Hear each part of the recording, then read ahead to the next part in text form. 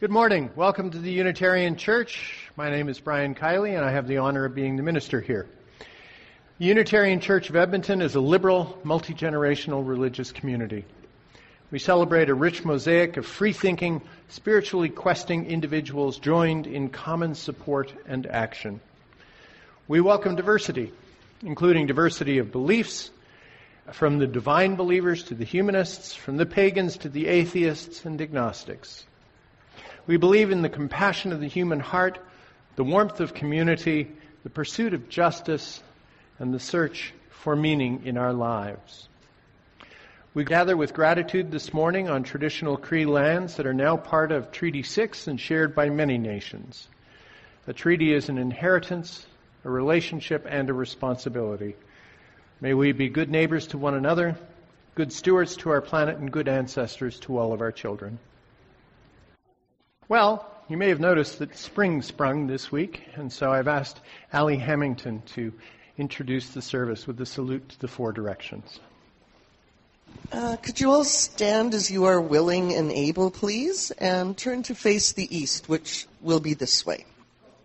Hail, guardians of the watchtowers of the east, spirits of air, we invoke you and call you. Bring your gifts of warm breezes, green shoots, and fresh new life to guard the circle and to witness these rites. Hail and welcome. And if we could now turn to face the south. Hail, guardians of the watchtowers of the south, spirits of fire, we invoke you and call you. Bring your gifts of heat and passion, life-giving energy of the sun, to join this circle and to witness these rites. Hail and welcome. And turn to the west. Hail, guardians of the watchtowers of the west, spirits of water, we invoke you and call you. Bring your gifts of soothing and cleansing from gentle rains to raging seas, to join this circle and to witness these rites. Hail and welcome. And turn once more to the north. Hail, guardians of the watchtowers of the north, spirits of earth, we invoke you and call you. Bring your gifts of strength, permanence, and steadfast resilience to join this circle and to witness these rites. Hail and welcome. Thank you, Ali. Our opening hymn this morning is number 163. I'm sorry you all had a chance to sit down. Hymn number 163, For the Earth Forever Turning. I invite you to rise and sing as you're willing or able.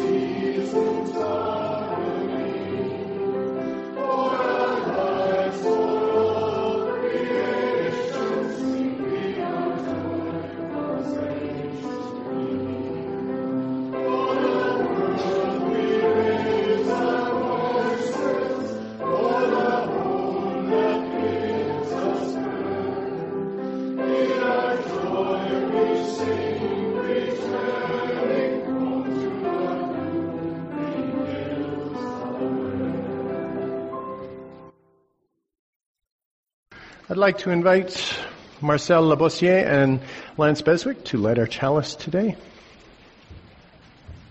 Love is the doctrine of this church.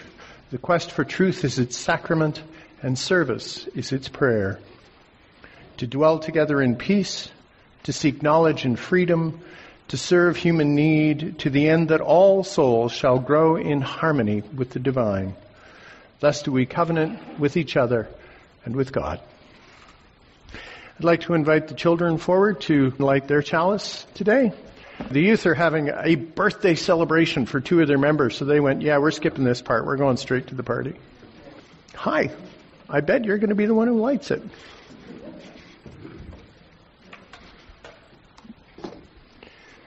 And our hymn for singing her out will be number 414. 414.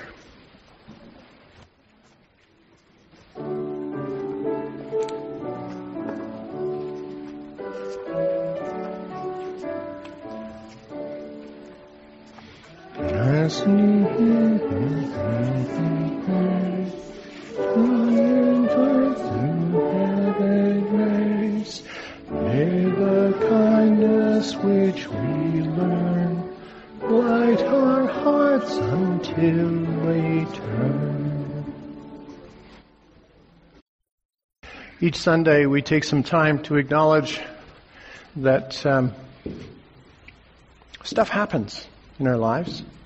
Good stuff, bad stuff, perplexing stuff. And we do this and recognize that we are joined together in community by inviting any and all who wish to do so to come forward and light a silent candle for whatever their particular joy or concern or perplexity of the day. If you'd like to take part in this ritual, please come up now.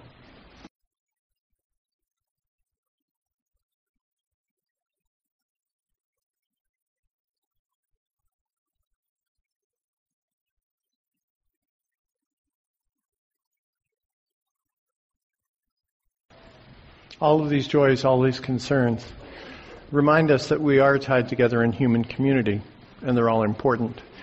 And as you know, sometimes we do spoken candles, but most of the time we do silent. But today I'm going to break the rules slightly to note that the Crawford clan has a brand new baby with us today. So, how old? 1 week. What's the name? Zachariah, born last Sunday, here with us today. So we are blessed with the new beginnings of human life. After a couple of memorials over the last couple of weeks, that's a nice thing. Hello there, my name is Andrew Mills, and I'm the Canvas Chair. So I'm the person who comes to raise the money that we need to make the church work. So I just want to remind you that March is Canvas Month, and at the end of March, we require all members to submit a pledge or an indication of their giving intentions. So next week is the 31st, so next week will be the final day for putting in a pledge, putting in an indication of what you intend to donate for this year. So I have a series of things that we've written up that are on the Canvas website that just talk about Canvas and how Canvas goes about. And so I'm just going to talk about the one that I have, why give to UCE? Well, my story is my father was a chaplain in the Army, and he was a very generous donor. I believe he did give 10%. I believe he tithed, both to the church that he was serving at the time and to other charitable events. Whenever he visited another church, though, I always thought this was interesting. He would always put $20 in their collection plate. He would very diligently pick out a donation envelope for the church he went, and he would put in $20. And he went to a lot of other churches, so this was a significant amount. And so from that, I do the same thing. Every time I visit a church, and I sing with the Liederkranz German choir, especially at Christmas time, whenever I go to these other churches, I always pull out a donation envelope, and I always put money into these other churches as well. So I get newsletters from about 10 different churches. It's quite, and some of them are in German. So I also give generously to this church. My wife and I, Karen, obviously, together give generously. We also support the Unitarian Service Committee, the food bank, and it's from our families. Our families were donors. Our families donated. And it seems today that there's less examples of charitable donation in families. And so it's not as common to see people saying, oh, well, my parents gave, therefore I have to give as well. So I learned from my father that giving to charity and giving to churches was important. And when I was older, my dad would actually give me his tax return and say, "Here, Andrew, this is. I want you to look at this. I want you to learn from this and see not only how I handle the finances in the house, but charitable donations and things like that." And he was giving very generously. He never seemed to turn down a request for any donation, which I always thought was interesting. So I think my experience is a little different from others, and it's something that it's hard to say how we motivate people to give to this church, but I have figured something out. And that's that if you actually volunteer and spend time doing things for the church, you'll tend to support the church because that's where your interests lie.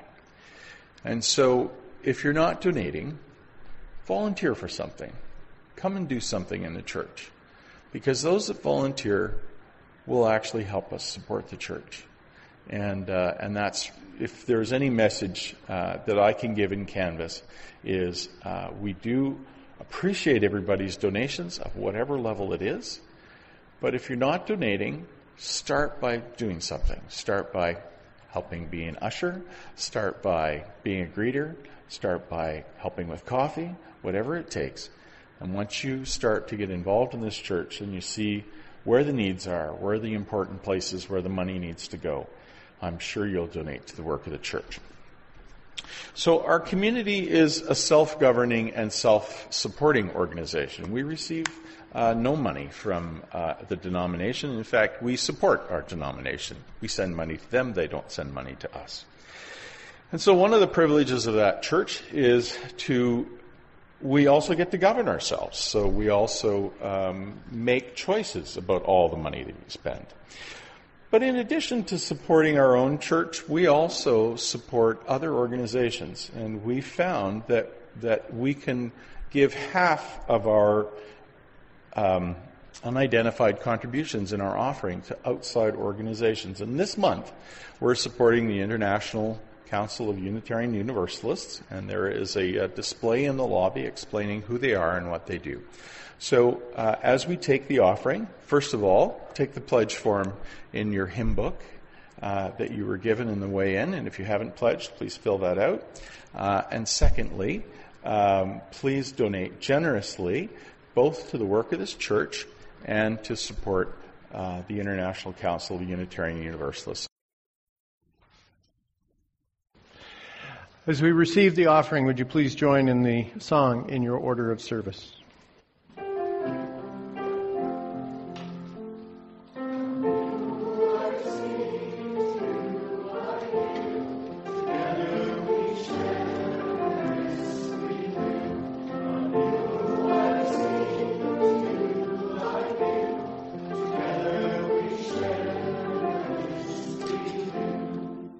Thank you. We thank you for your generosity. Now, words like donation often paralyze people with fear, and they're not intended to. They're intended to be invocations to generosity. Well, in the same way, there's another word I'm about to utter that also engenders fear and guilt and shame and all of those things. And this is not the way it's intended. When I say this bitter, scary, terrifying word, this is really about spirituality. But the word is exercise. My friend Scott Alexander writes, "Every day, almost without exception, I take an hour to tend my relationship with my oldest and most intimate friend, my body. Noon is my favorite time to lace up a pair of running shoes, do a little stretching and step outside, regardless of the weather, for a good, swift run." And by the way, it's really fast. This daily practice is almost always the most enjoyable part of my day. I love the expansive freedom of this time outdoors. As I run, I love noticing the pleasing intricacies and healing grace of both the natural and human worlds. Sunlight kissing a passing cloud, a cormorant gracefully diving for a fish, children recklessly playing in the sand. I love the experience of feeling so physically present and alive. And I love the feeling when I have finished, that glow of both accomplishment and invigoration that enables me to return to my day with my body refreshed, my mind reawakened, my soul rejuvenated. Exercise enables me to meet the duties and demands of my day, relaxed, focused, alert, patient, and eager. Now, everyone knows that regular vigorous exercise offers a wide constellation of health benefits, as well as a general enhancement of personal well-being and enjoyment of life. But what makes it a spiritual practice? Isn't that, pardon the pun, stretching it a bit? I think not. A spiritual practice is any regular, intentional activity that serves to significantly deepen the quality and content of your relationship with the miracle of life. For me, running is a spiritual practice that connects me in deep, satisfying, and enriching ways with myself, other people, my world, and the day. The spiritual aspects of exercise are twofold. First, exercise has meditative and reflective dimensions. Many who exercise regularly report that their physical discipline helps them to achieve a state of mindful and meditative peace and calm. And second, I believe that the regular practice of physical exercise is crucial for establishing an overall spiritual right relation with myself, my world, and the other human beings I share it with. As we prepare to enter into a time of meditation, I'd like to invite you to remain seated and sing hymn number 123, Spirit of Life.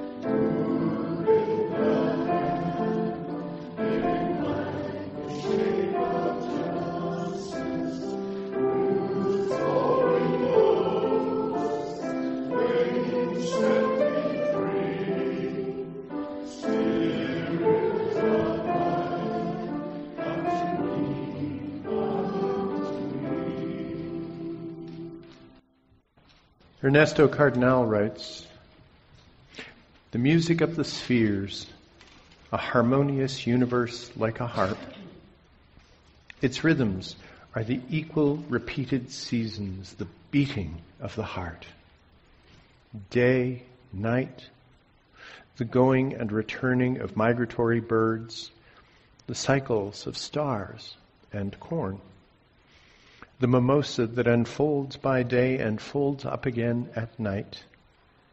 Rhythms of moon and tide, one single rhythm in planets, atoms, sea, and apples that ripen and fall, and in the mind of Newton. Melody, accord, arpeggios, the harp of the universe, unity behind apparent multiplicity. This is the music." I invite you into a time of silence to enjoy the music of the spheres.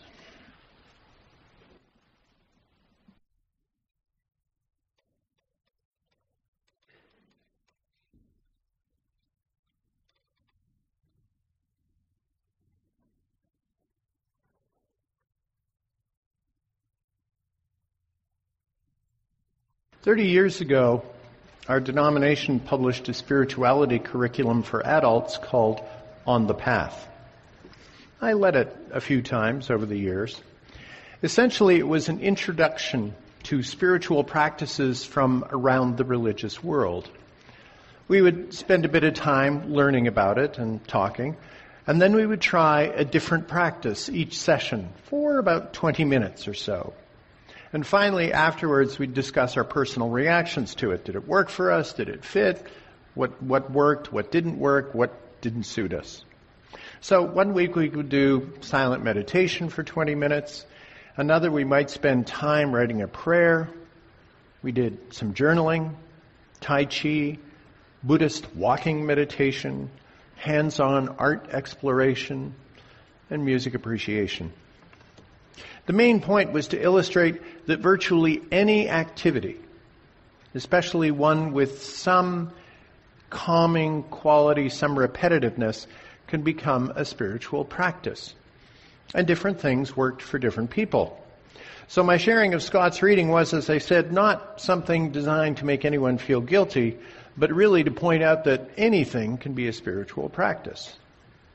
Where one person loves quiet moments of contemplation, another might prefer to write, another will need some physical movement. And whatever practice is chosen has to fit the personality and the makeup, the spiritual makeup, and the learning style of the individual.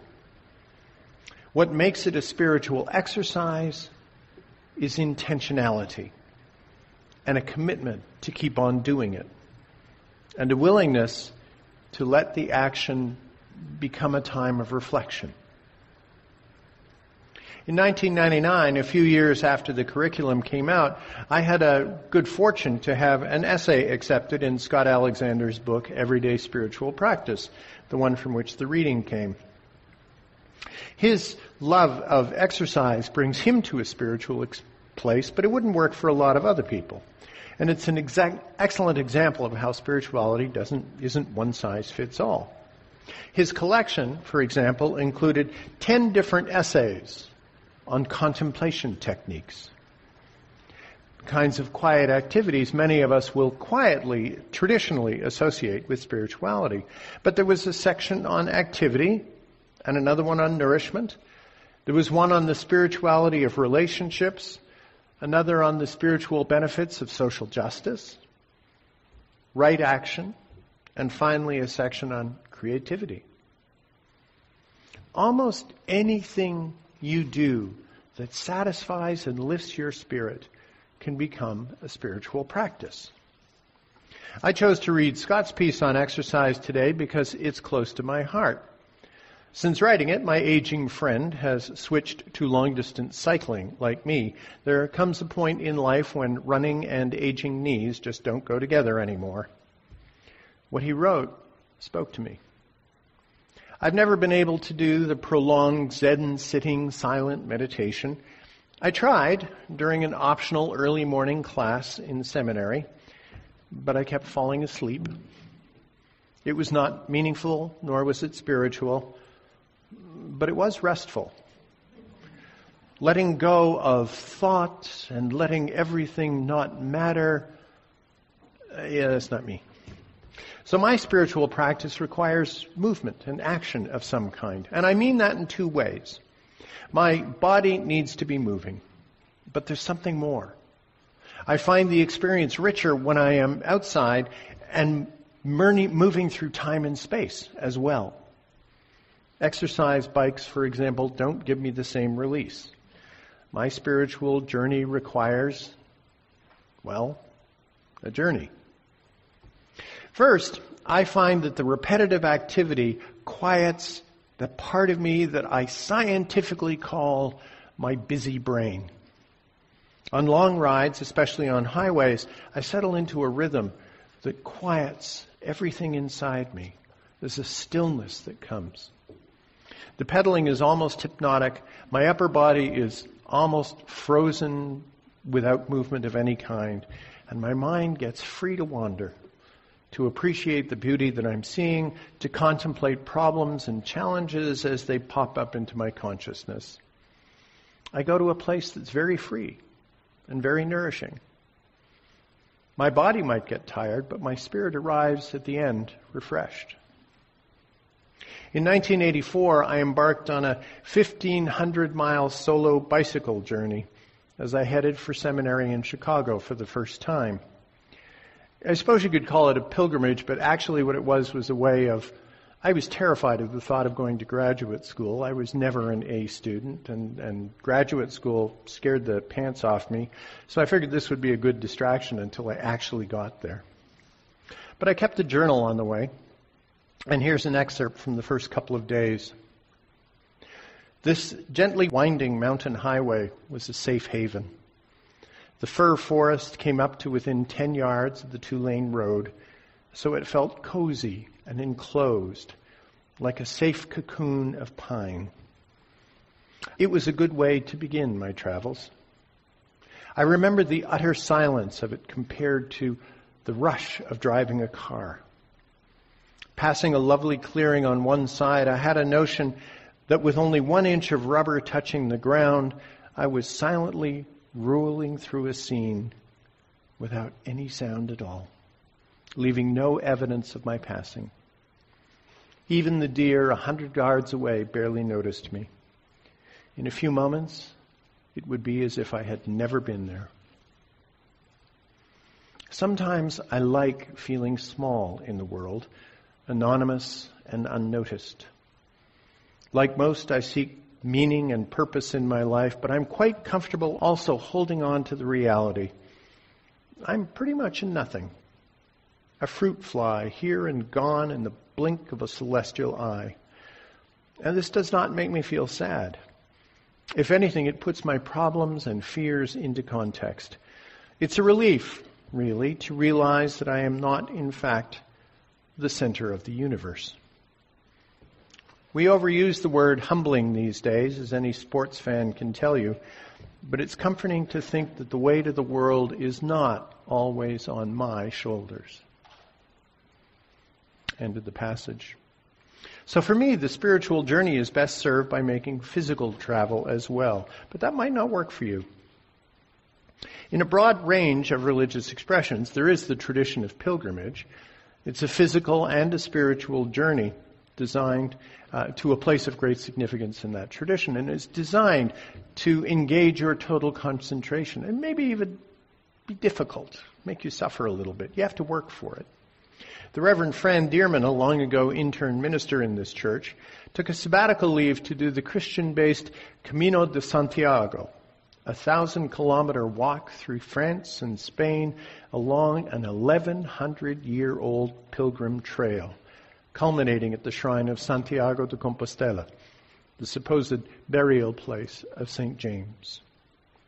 The largest pilgrimage, of course, is the one to Mecca, a journey expected of all Muslims at least once in their lives, but there are many others in different religious traditions around the world. And these are spiritual forms that place practitioners literally on the path, a physical and meditation, and a reminder of the old cliche that it's the journey, not the destination. But of course, for most of us, this concept of spiritual journey is far more metaphorical. A person doing sitting meditation only travels in their mind. A yoga practitioner might only move a foot or two.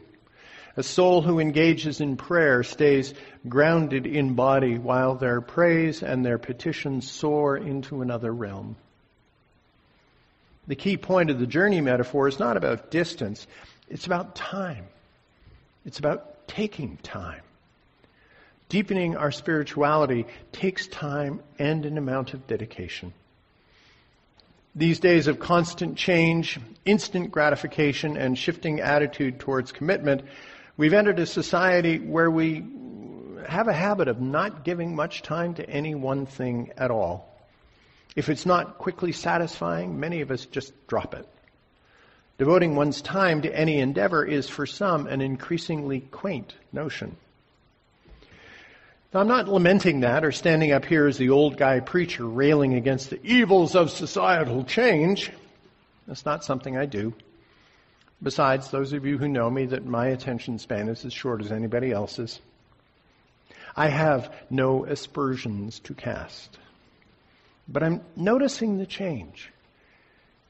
And I'm standing back and wondering how the people who are growing up in this day and age are going to connect with the Spirit. I'm sure they will, because that impulse is deeply ingrained in our very humanity. that need to connect with something outside ourselves, something greater than ourselves. It is a basic human need. So I'm sure they're going to find their way. I just don't know how they're going to find it these days. Now, even though I am a minister by profession, I've never been much into traditional spiritual forms. I don't pray terribly often. I don't do yoga or, as you have already heard, sit quietly ever. I used to get anxious that I wasn't good at this spirituality thing as I watched my more pious colleagues. But about the time Scott's book came out, I realized that I was probably more spiritual than I thought. And probably each one of you is as well. I'd simply been building my definition of spirituality on old, traditional, structured forms that had been fed to me in my childhood. What is spirituality, after all, but a means and a manner for us to connect to something outside ourselves, even if it's just lighting a candle every week?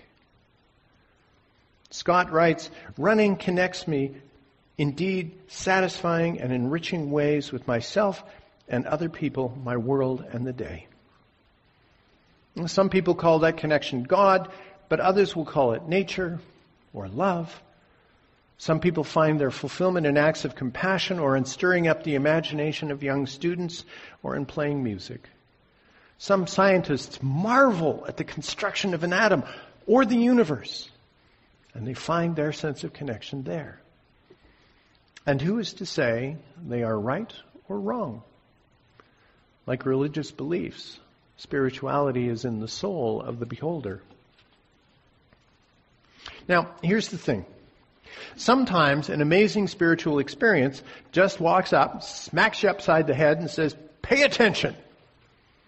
I bet it's happened to every one of us. Maybe it's witnessing childbirth or holding the hand of a dying person. Maybe it's encountering a magnificent, unexpected vista at sunset or connecting with another person on a level we never imagined we could. And maybe it's the deep satisfaction you get from picking a perfect tomato that you have grown by yourself. Most of the time, these magnificent moments of connection are there, but how often are we too preoccupied and too self-contained to actually notice? How many sunsets have we ignored?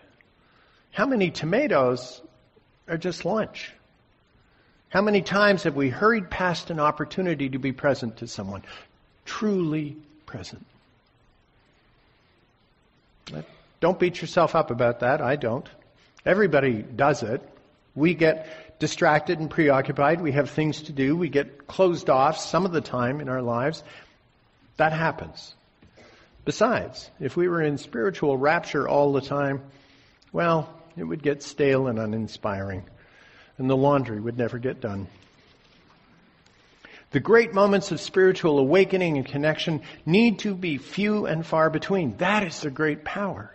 But that said, I think there is value in training and preparing ourselves to be able to recognize those moments when they come our way, to be open to them. That's what spiritual practice is for. Going to church, journaling, praying, riding a bike, none of those things will ever guarantee a transcendent moment. Most often, in fact, those great spiritual uplifting moments will happen somewhere else, out of the blue. But if you've participated in a spiritual practice, there's a lot more likelihood you're going to recognize it when it comes your way.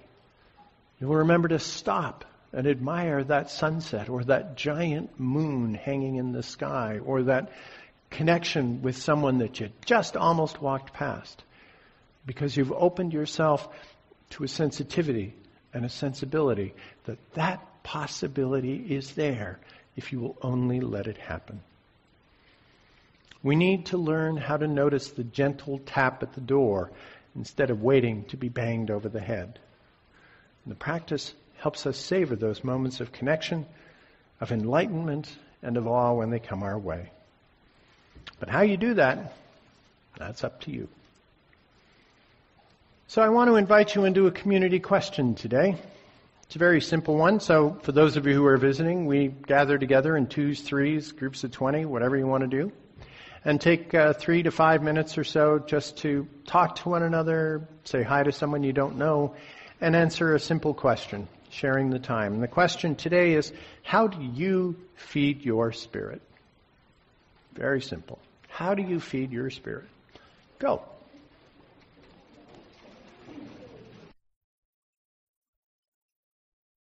On Friday, we held the memorial service for Jim Logan in this room. He was a member here for 45 years, did virtually every job in the congregation at one point or another, including he was president when I first came as a minister a long time ago.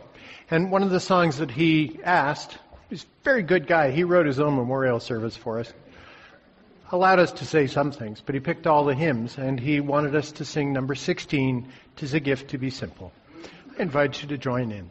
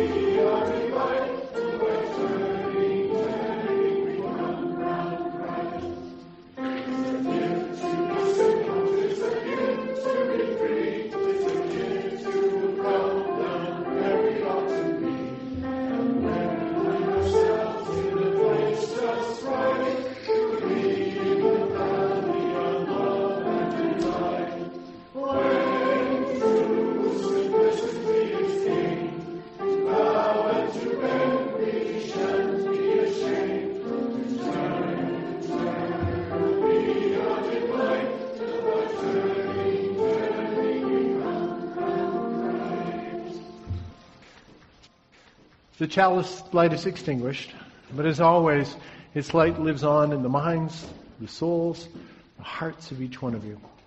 So carry it with you when you leave this place, and share it with those you know, with those you love, and most especially with those you've yet to meet. It's our tradition to join hands and sing "Carry the Flame" of peace and love until we meet again.